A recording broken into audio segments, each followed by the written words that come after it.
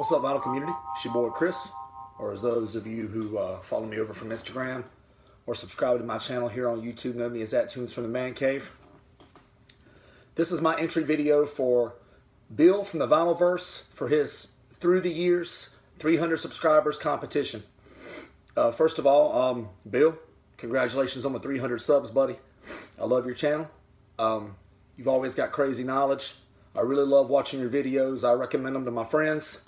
Great stuff. You and I are around about the same level of subscribers, so it's kind of one of those things where I kind of feel like maybe you and I kind of came up through the ranks together as we were. You probably have more than me now. I don't know. I don't really pay attention, but congratulations. Toast to you. And hopefully I see you at 500, and 1,000, and 10,000. Any level of subscribers you get, any number of subscribers you get wouldn't be enough, buddy. Really like your channel. All right, so I must admit, going in, a little disclaimer, Bill, I kind of cheated a little bit. For those of you who don't know, the point of this video, of this challenge, is to pick 4 meaningful years from your life and pick an album from that year or a song from that year. The only problem with that is I'm 34 years old and I don't like much music that came out after 1995. Not much. And obviously being 34 years old means that most of the music I was most influenced by is going to come out after 1995. And so I always dug deep further. The music I was inspired by was Paul McCartney and Wings, was Journey, was the Eagles, was the Drifters, was, you know, Michael Jackson and Prince. And that's what I grew up with in my house. I didn't really start getting music that was modern to my time until I got my first job, got my own money, and started buying my own stuff when I was 14. So by then you're talking late 90s.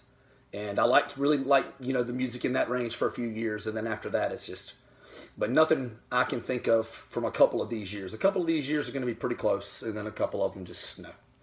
All right, so Bill, please forgive me for cheating. What I did decide to do, though, was for each year of significance that I have chosen an album that is significant to me at that point in time of my life. And maybe a reason why. Because I like to tell stories, as those of you who subscribe to my channel know. So I hope you forgive me. I hope you still count my entry, Bill. Amazing idea. I just wish I was a little older, so maybe I could have maybe I could have threw some more albums in from some of these years. But anyway, diving right on in. I don't want to waste too much of your time. First year of significance I have chosen is 1999. 1999, 14 going on 15 years old. At that time in the state of South Carolina, you could have a learner's permit at that age. Restriction, had to drive with an adult of a certain age. Coming up time, I could smell that learner's permit coming. I'd always wanted to drive. I'd always wanted my own car. So I started talking to my dad about it. And my dad, as I'm so excited, basically just cuts me off and says, "Son, if you want a car, go to work, pay for it." Okay? Not an easy task for a 14-year-old, but I started calling anybody who would listen. I started picking up the phone, calling everybody. And a lot of people would basically hang up on me when I got to 14. "Oh, how old are you?" 14. "We're sorry, we don't hire that young," and cut me off. But I got one local restaurant to tell me, hey, they didn't ask how old I was. And that was one of those things, I didn't volunteer that information because I had a feeling I'd get cut off. What I was trying to do was get myself in the door. I'm like, if they'll let me in the door, I've always been able to talk my way into a lot of things. Like, if they'll let me in the door, I think I can talk them into the job. And not to mention, at 14, I was about 6 foot, about $185. So, kind of stalled out after that. But anyway, so I looked older than I was. And I've been shaving since I was 12. This wasn't difficult.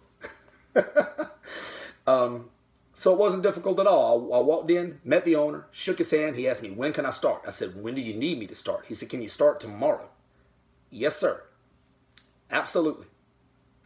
Minimum wage was $5.15 an hour in 1999 when I went to work.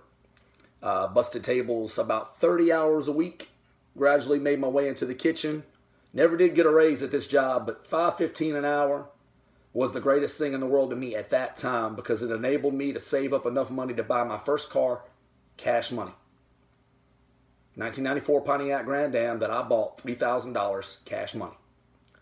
I blew the engine in it because, damn it, I didn't check the oil in it and stuff like that like I should have.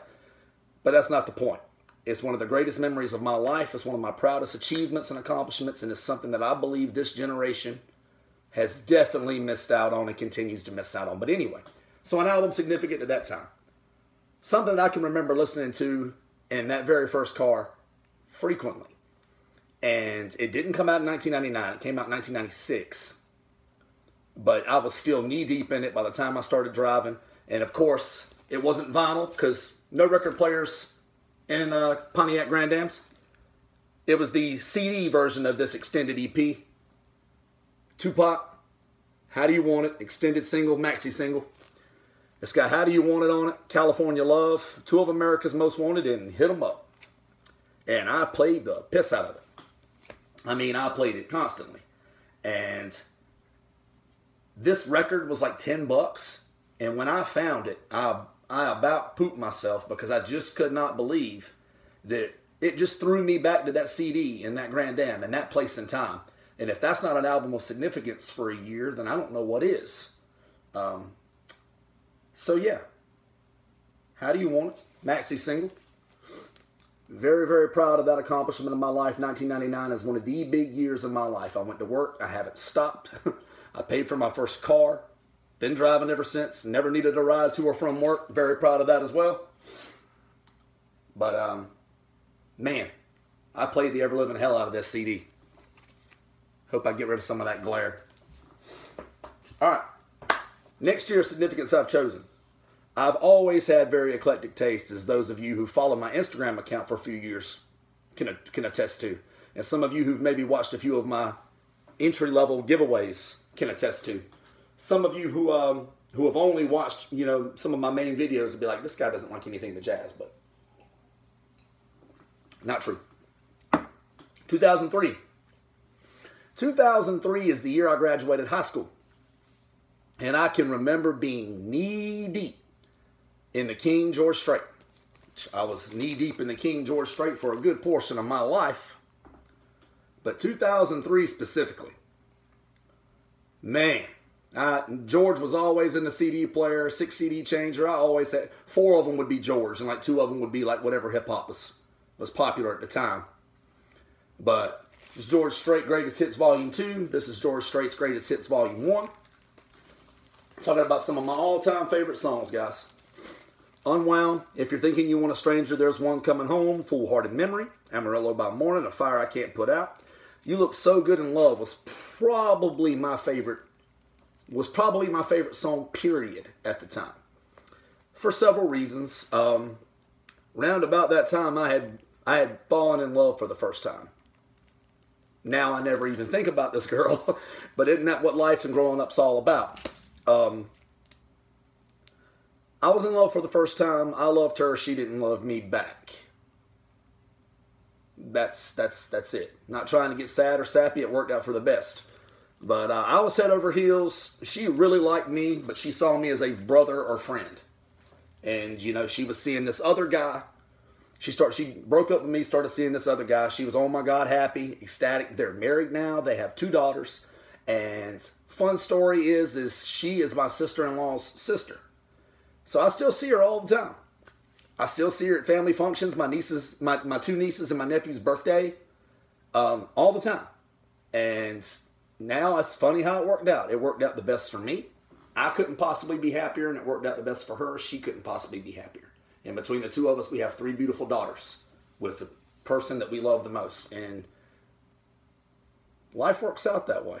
I thought it was the worst thing in the world at the time. But You Look So Good in Love, the point of the song is basically, the point is that he's in love with this woman, but she doesn't love him back. And now he sees her in love with another person, even though it's not him. And it's just a comment that he's happy basically to see her and love himself, even if it's not with him.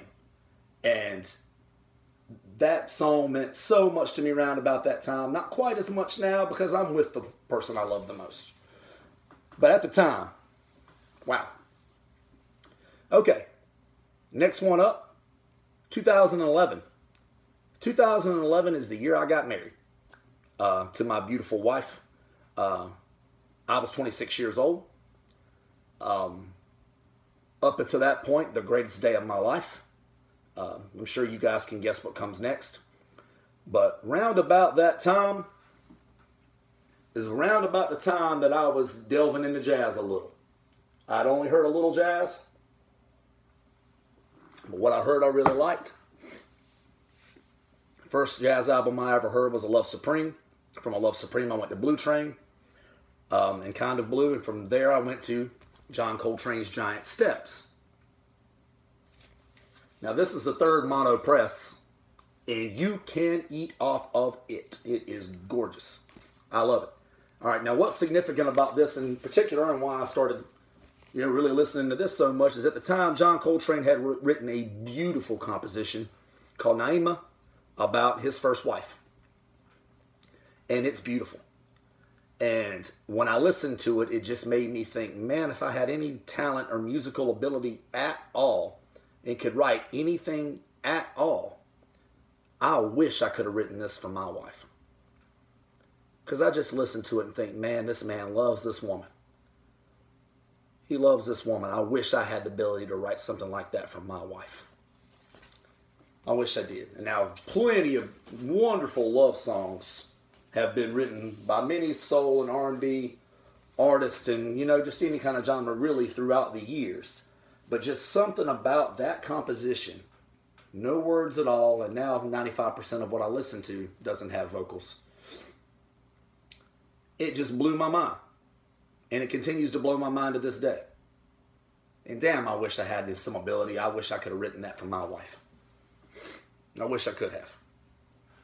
Such a beautiful song. All right, finally, fourth year. This might end up being the shortest video I've ever done. Fourth year, 2016. You guys who've watched my videos from the beginning have all seen pictures of my daughter. I am very proud of her. She's 2 years old. I love her with every single beat of my heart. And the album I'm getting ready to show you, obviously, did not come out in 2016. But it's the Beatles' Abbey Road. What's significant about this is a couple of things.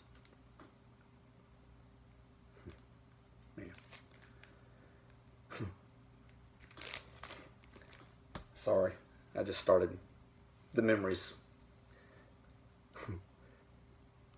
The first day that my wife and I brought her home from the hospital, the very first record I threw on for her was the Beatles' Abbey Road. It was the exact same album I was just holding in my hands. And I wanted her to hear it. It's like, I want this to be the first album she ever hears. And it was. And there are a couple of songs on there that are still relevant and important and have been always. I'm not a great singer. Never have been.